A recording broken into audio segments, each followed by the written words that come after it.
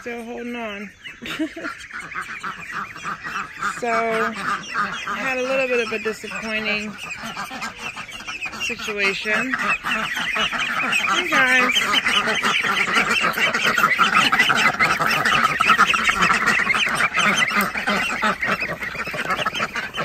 Good morning, Quackadoodles.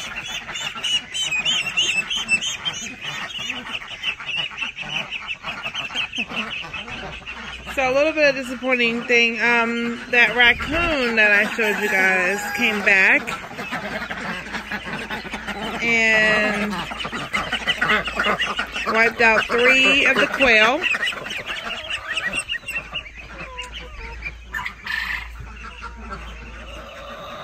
Wiped out 3 of the quail. So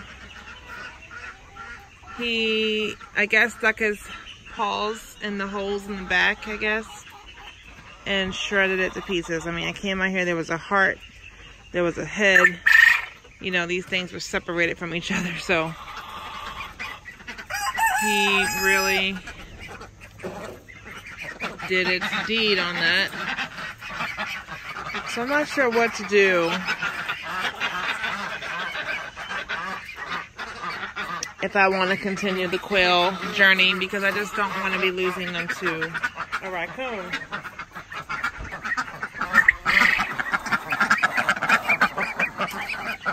Hey guys. Good morning. Good morning, everybody. Alright, let's feed everything. Let's see. I moved everything out of the greenhouse. I'm trying to get the greenhouse cleaned out so it's ready for fall stuff to get planted in there.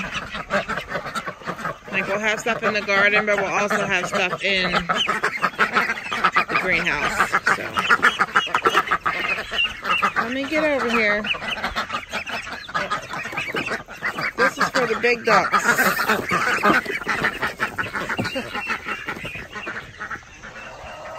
What are you doing over here by yourself? You're in the wrong spot.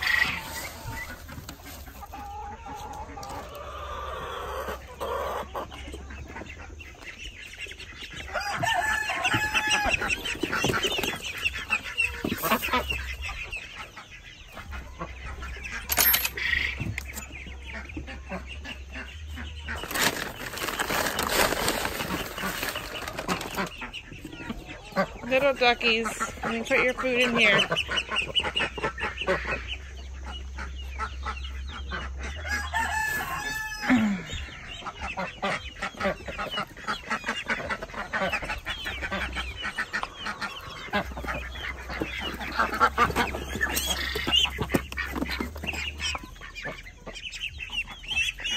Come on, little ducks.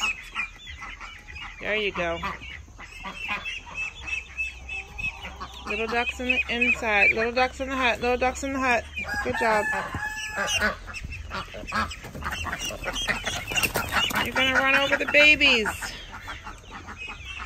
Little ducks.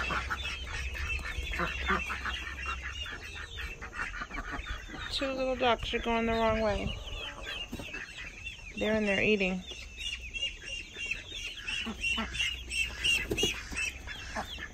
Come on, little ducks.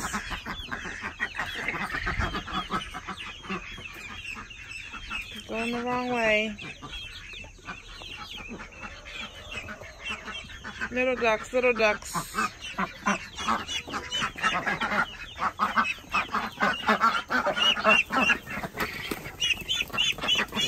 my gosh. That little one, he gets stumbled over.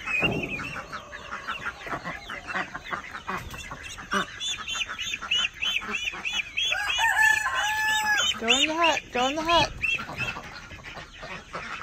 You're missing the turn. All the food's in there. No. Oh my gosh. You guys are nuts. Go ahead, little ones.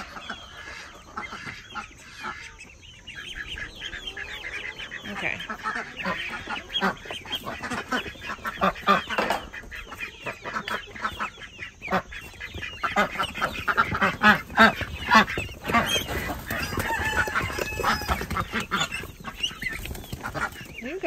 is he?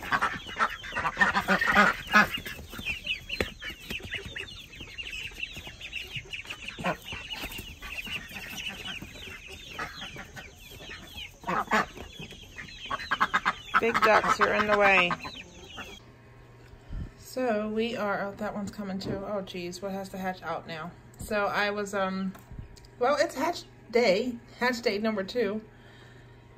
And I was going to collect everyone that hatched and put them in the brooder. And I opened it, took those ones out, and then closed it back up. So I was coming back in here to take out the empty shells, and I heard chirp, chirp, chirp, and this one was about to hatch. I didn't want it to shrink wrap, so I went on and just picked away some of the shell just to make sure its head got out of air so it could get out. And I now see this one is about to hatch as well.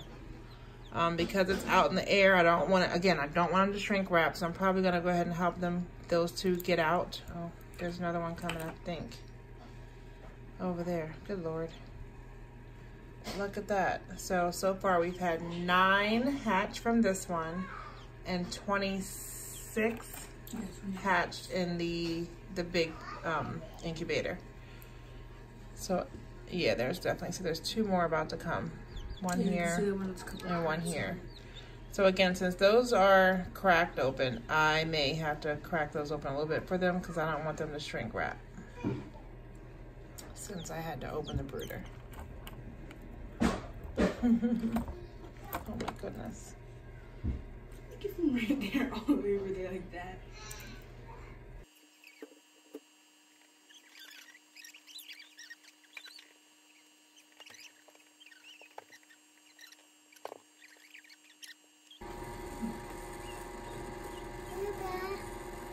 You can't hold it, not yet.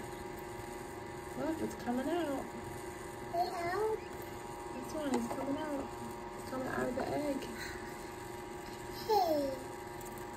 Yeah.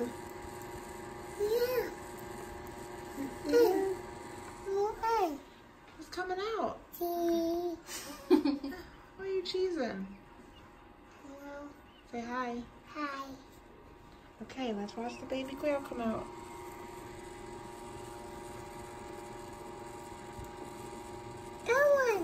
Yeah, there's another one. I know.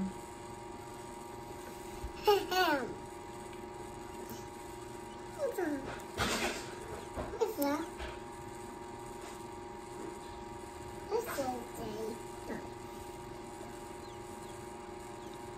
are you looking at?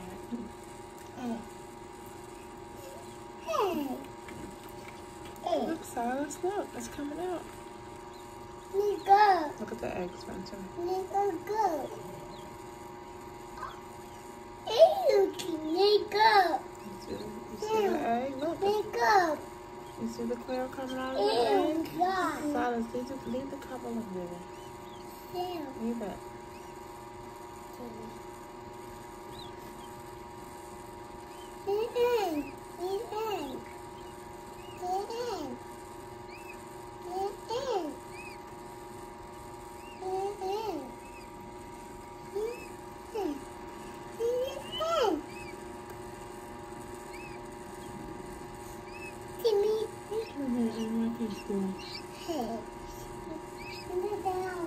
You don't want to wash it anymore?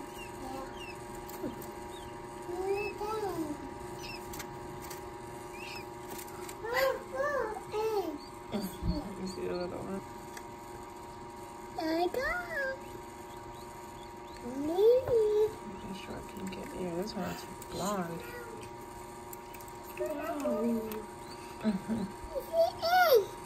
Hi. It's a quail. Came out. Stop, Silas. No. You can't touch it. Oh, that one can't. Shh, that one came out. Let's see. Wasn't there another one that was really? Yeah. So.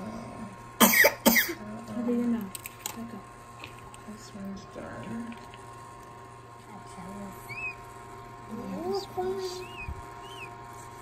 Shaking. Okay.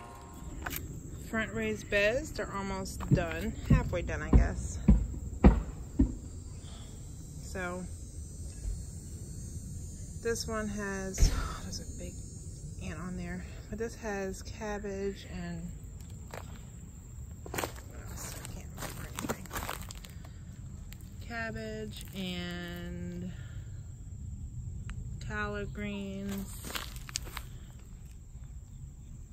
cauliflower,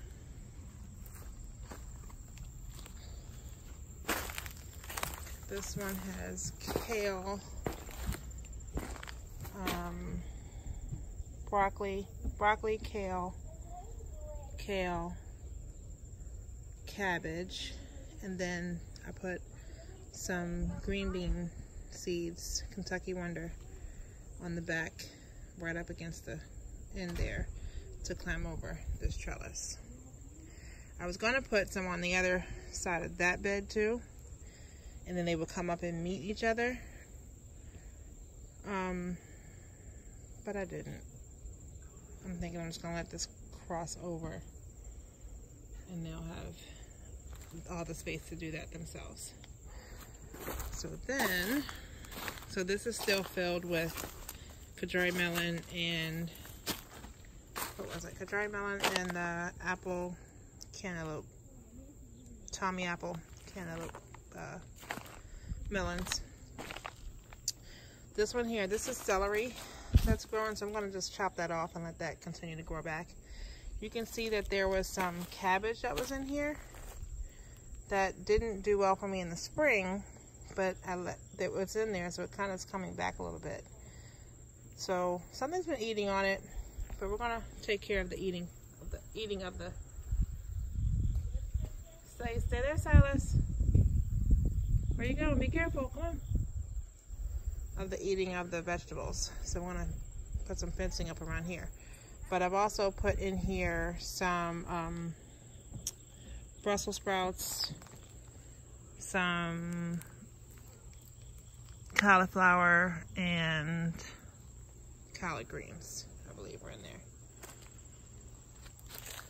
This I just cleaned out, took away all the mulch that was on there, and pulled out all the old you know, the roots for whatever, all the stuff that was in there. We literally pretty much got nothing. I got one eggplant out of it. I got one squash out of this. Nothing else grew any female flowers to make anything. So we're going to replant this with something else. But that did not do well here. So that's all cleaned out. So that's everything in the front right now. I did just pick up some more T-posts. So we're going to make this so that nothing comes in here and eats it up. So I'm gonna just outline around here, come around here to the front, come around here to this front, and we'll do some kind of opening either on this corner, which I think might be the best. Either this corner here or that corner down there will have an opening to get inside of this raised bed area. I'm not sure what to put on the T-post yet, whether to use cattle panel, which I figure if I use cattle panel, squirrels will still be able to get through those big holes. I mean, they can climb over things too, but it would be a little bit better if I didn't do cattle panel. So I'm thinking to maybe do either chicken wire or like a hardware cloth. Has to be something inexpensive. I can't put a whole lot of money into it. So that's the plans and the goals. And as you guys know and saw, we got our wood chips. So I'm also going to fill in all the walkways.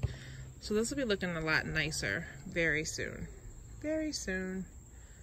But I'm glad some things are planted in there and getting those growing while we're waiting.